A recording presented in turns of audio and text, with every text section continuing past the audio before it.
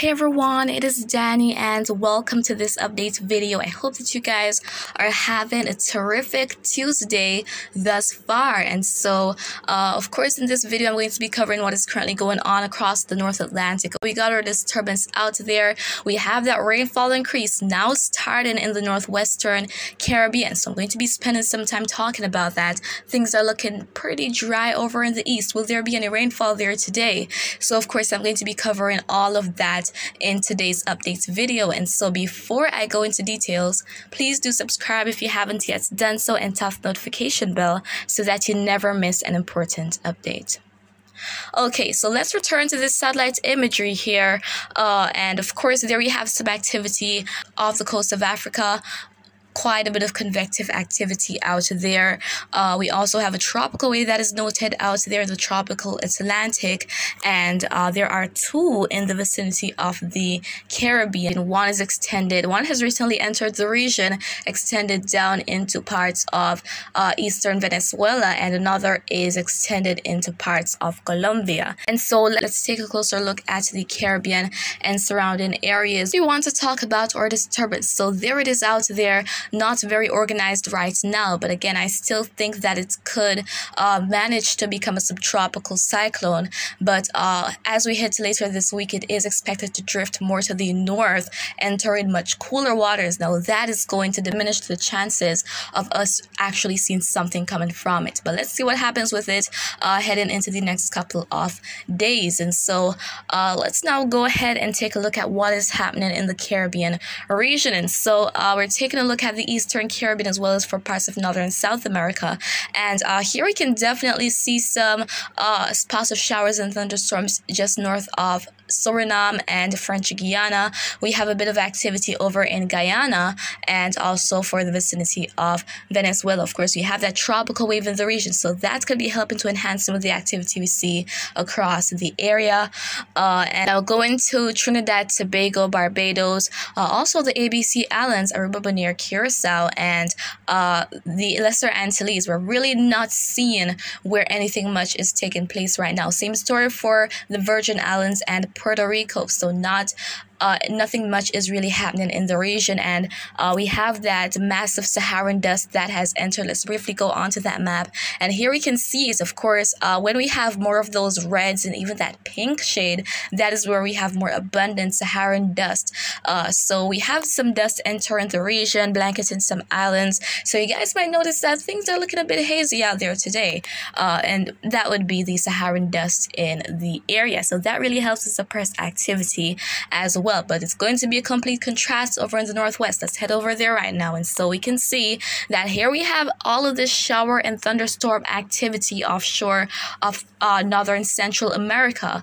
So this activity is going to be making its way into the into other areas such as the Cayman Islands, Cuba, Jamaica, the Bahamas, maybe even parts of southern Florida as well, possibly. And so why is this moving the way it is? Why is it not moving up to the north or moving out? So let's go on to the surface chart. So notice that we have a low pressure system there. So that is going to be helping to pull in some of that moisture. But also notice that high pressure system well off the Leeward Islands. And so something important to note is that high pressure systems, the winds within them rotate in a clockwise direction in the northern hemisphere. For tropical cyclones or low pressure systems, winds rotate counterclockwise or anti-clockwise.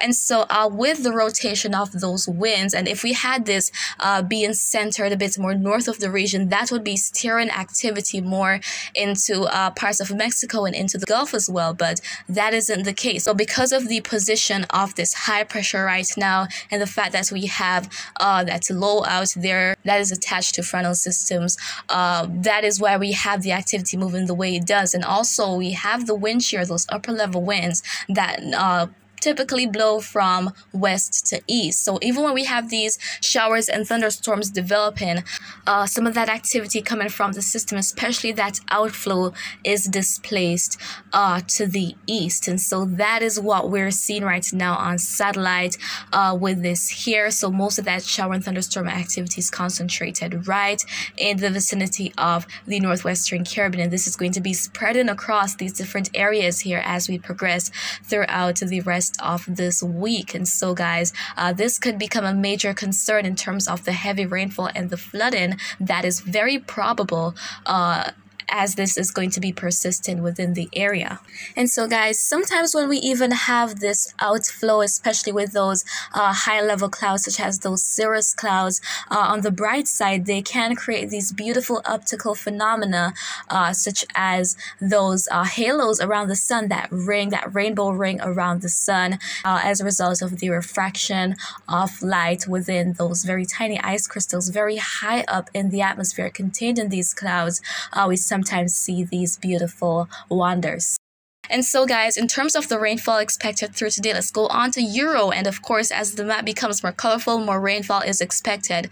So quite a bit of rainfall is anticipated today for parts of eastern Cuba, going to Jamaica, maybe parts of the Cayman Islands as well. Definitely for most of Central America, where we have the Yucatan, Guatemala, Belize, El Salvador, Honduras, the Bay Islands, of course. And we also have Nicaragua, Costa Rica, Panama, all expected to receive quite a bit of rainfall activity through today. Same story for northern South America, all the way from Colombia going eastward to French Guiana, expected to receive rainfall. But over in the northeastern Caribbean, of course, again, we have that Saharan dust that is helping to suppress activity, so much rainfall activity is not expected. So unfortunately, it is going to be a pretty sunny and hot day. So guys, please remember to stay hydrated and as cool as possible to avoid this heat. And so moving on to the GFS model, GFS is in agreement with this, showing some higher rainfall totals just in the vicinity of southern Belize.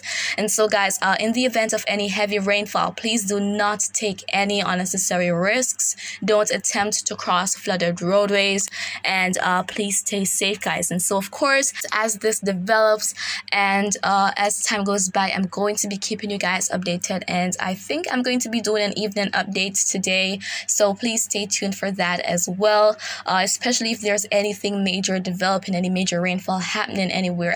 I'm going to be definitely doing that evening update. And so guys, that is really it for this update video, and so I hope that you found it to be very informative.